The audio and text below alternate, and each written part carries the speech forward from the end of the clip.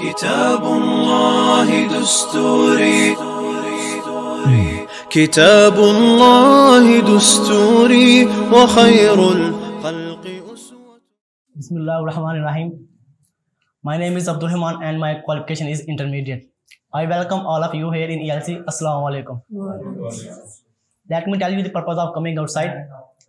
Well, ladies and gentlemen, we have been discussing our topic. What do you want to become and what are you doing for that?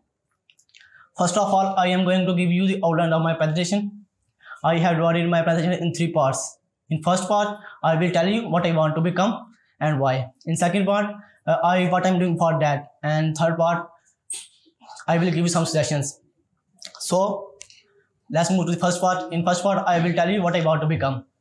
When I was a child, I wanted to become an army officer. But now, I have changed my mind and I want to become a businessman. Why I want to become a businessman, not an army officer? As we know that Pakistan is an underdeveloped country. An army officer serves the nation on the border, while a businessman serves the nation within the boundary by creating job opportunities for the unemployed people.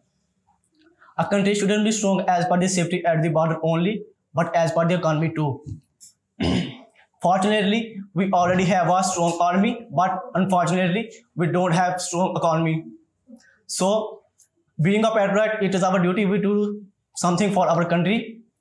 However, I want to become a businessman and serve the nation by strengthening its economy.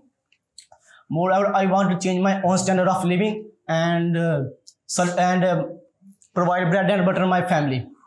Let's move to the second part. In second part, what I'm doing for that. As we know that English is an international language, that's why I came here in ELC for improving my English. And I'm also learning some computer skills. And most important, I've got admission in University of Gujarat and I have decided to do BBA. I'm sure it will help me in future for becoming a businessman. And let's move to the third part. I'll give you some suggestions.